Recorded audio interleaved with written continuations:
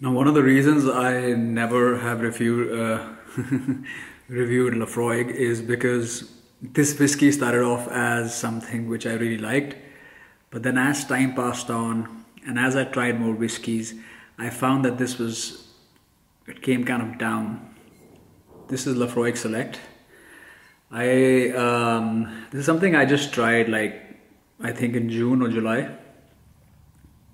And Laphroaig is an Islay whiskey, Islay single malt Scotch whiskey. Now, what is the most unique aspect of this whiskey is that this is the best damn smoky whiskey in the world. I also have a Laphroaig QA cask here with me. If you know anything about me, you would know that I am a bit of a cheapskate. I would never buy two bottles of the same. However, I want to tell you guys, this is my fourth bottle of Laphroaig, or fifth. I was gifted also once upon a time. And fifth bottle of Laphroaig. What do I say, man? Why do I like Laphroaig? It's the barb of all smoky whiskies. All my friends are heathens, take it slow. Wait for a change, I'm gonna have it neat. I'm gonna try both these whiskies, the QA cask as well as the Select neat. I normally don't have neat because I'm a bit of a cheapskate. So that's the Select whiskey which goes in first. I got this for 3,800 rupees from L1.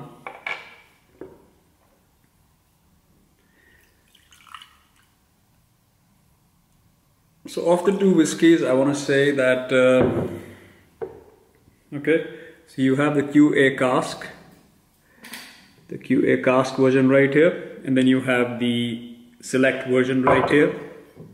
This has 40% alcohol and this also has 40% volume. Of course, I've tried them before. I'm not going to tell you which one I like more, but since we have Select in front of us, I'm going to take a sip. Let's see how it goes.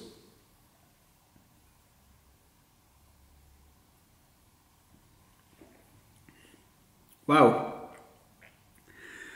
I think it's a good decision to have Laphroaig neat because it goes down rather well.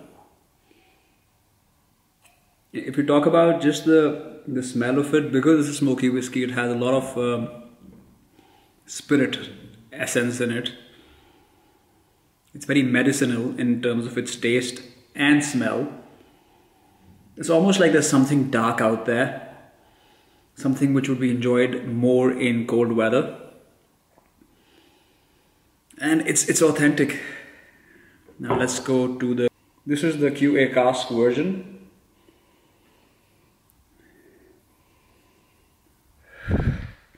There's also 1 liter bottle.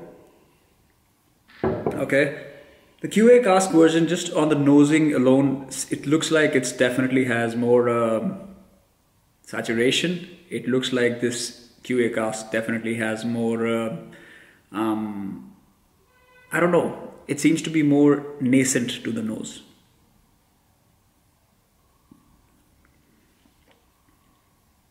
Wow, tastes absolutely amazing. This tastes more medicinal, the Select version. The Select version of Laphroaig, I want to say, is also closer to the original Laphroaig. I think the original Laphroaig is probably the best Laphroaig. You have the QA cask and then you have one more version, the name of which I'm forgetting.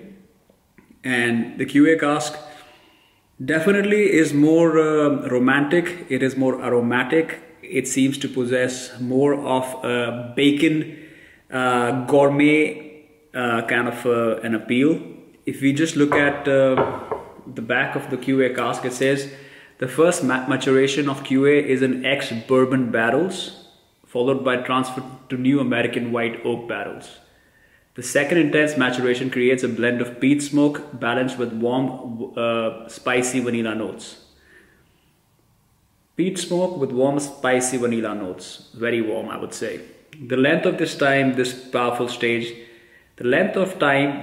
form natural color, I didn't know that.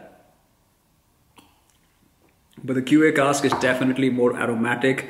It's more cigar-like if you're a cigar smoker. One of the reasons I don't like Laphroaig anymore is probably because I don't smoke cigarettes. You know, if you smoke cigarettes, these go absolutely brilliantly with that. If you are a cigarette smoker, this could probably be your best. Either of these could be your best whiskey ever. I love doing this because it just looks so good on my screen, you know. Now going back to the regular Laphroaig Select. Has a thinner taste profile. This special Laphroaig is created from carefully selected casks of each of our key styles, stretching back in time with one notable addition. The heart of the spirit is drawn from the final maturation in new American oak casks, rarely used. Long story long, I want to say that both of these are very appetizing when consumed neat. I strongly recommend you having this neat. One of the reasons you may not want to order this neat is that at a Delhi club, if you order something like this, you're looking at least 800 rupees for a 30 ml plus taxes plus service charge. So you're looking at 1,200 per 30 ml drink. Order 4 of that and you are probably 4,000 rupees down. So I would rather suggest that you go and get a bottle from Gurgaon L1. Now I'm going to add some ice. Be right back, guys. So another thing I want to say that if you are going to be having this for the first time, I strongly suggest you put some ice and have this on the rocks and let it sit for 3 minutes before, so you can really feel the essence of the drink. Having it neat is all cool, but realistically, I think you want to have a dash of ice with this. Okay, so we've let this drink sit for a bit. Just ice, I haven't added any water. Okay, it's getting a little, it's becoming a little friendlier than before. Not too friendly, but definitely the Laphroaig is becoming more friendlier. Water definitely adds volume, and by adding volume you feel a little more relaxed. I don't know, I somehow can never have whiskey neat. I don't understand how people do that. Hats off to people who have it neat. Yeah man, it's too expensive to be had neat. You won't even know what's happening and it'll give you a headache before you know it. That's probably why wine gives me a headache. So QA cask, I'm worried about this one because this is smashing. This is like a pretty smashing drink, QA cask.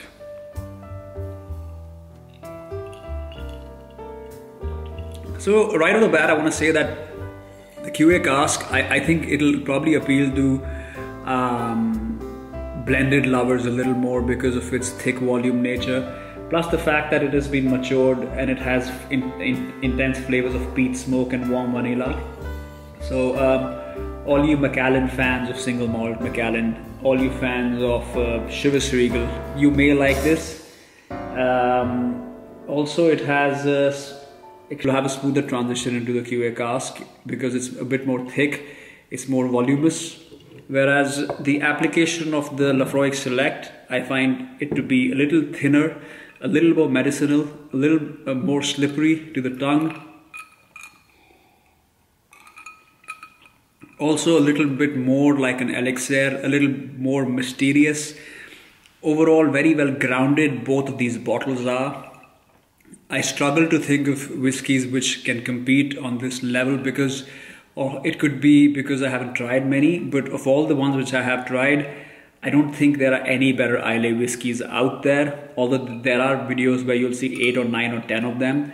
But how accessible are they in this here nation, India, man, that I can advocate them justly. Even Laphroaig is a bit of a novelty, to be fair. Now, I did have some water, so might as well, I'm feeling a bit parched.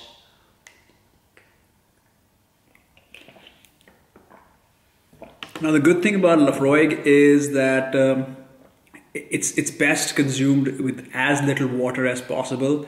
Yes, I'm a very watery guy, and probably that's why I haven't been that super friendly with Laphroaig of late.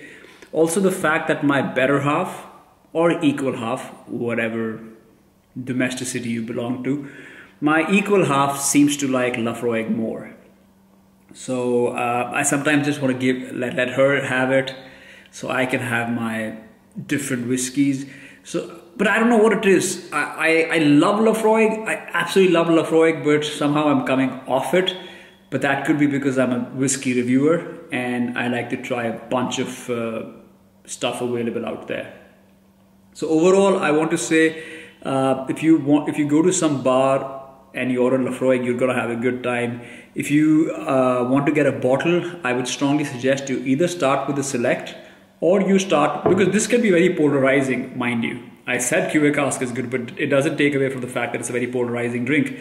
So if you want to have something which is unique in itself, get the regular Laphroaig. I'm forgetting what the name is. I'll put it right here in the bottom using FCP. So thank you for watching my review for Laphroaig. The pros of this whiskey is the fact that it is unique in its essence. It is amazing for smokers. It is amazing for ex-smokers who missed the smoke. I think it has a very different, unique style and temperament. And this uniqueness alone is big ups to them, because a lot of whiskeys are unique, but they are aimless. Laphroaig, despite its clinical, medicinal nature, I think it stands out from the crowd just because of its presentation and the way it hits your tongue. This is an assault on the tongue that you will savor for many a day to come. Okay, dude, I'm so not used to speaking in English anymore. Thank you for watching. God bless me. I'll see you guys when I do. This was a review for Laphroaig. Go get yourself a bottle. This is amazing, man. Bye now.